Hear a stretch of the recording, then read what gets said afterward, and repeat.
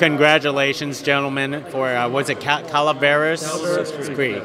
Hey, so tell me, why was it so important to actually have it premiere here at the Santa Barbara International Film Festival? Well, we are from Santa Barbara. Oh, excellent. And it was filmed here and in the Cuyama Valley and down in Carpinteria, all very close. We've shot here before in years past. It's a great place to film.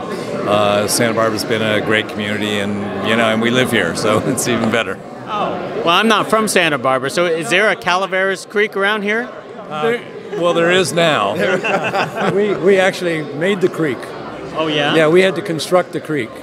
Like out of scratch? Well, basically, there was no river with enough water in it to film, so we built a river. That's basically what we did. That by itself sounded a challenge. Why don't you just find a river? It took us about 3 weeks to build. We were in a drought. There were no rivers. In fact, there was no water faucet to turn on the water. We had to actually siphon it out of the ground. Oh, really? Yeah. It's one of those challenges with filmmaking. Yeah. You just deal with it. You come to the location. It's like, okay, we'll build it. We'll build the river. It's movies. It's great. Well, it does kind of help with your Western theme, doesn't it? Absolutely. Yeah. And finding gold, and how that gets passed on through the ages. It's great.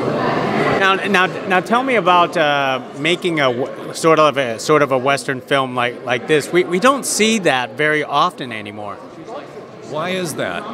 Why is that? Yeah. Is it because John Wayne's gone? Why is that? I think Westerns are coming back. I think that's Well, I think there's new ways to examine the classic Western, the good guys, or in our case, bad guys who used to be bad, now they're good guys, and those lines between what's good and what's bad, and judgments, and who people really are inside. But I think there's a lot of twists on the old Western that are useful for today, and that was one of the appeals of doing this. Oh, excellent! Hey, great job, guys! I can't wait to check out this film itself, because personally I love westerns, but I've been seeing a lot of urban westerns of late. Hey, thank you very much. Thanks a lot.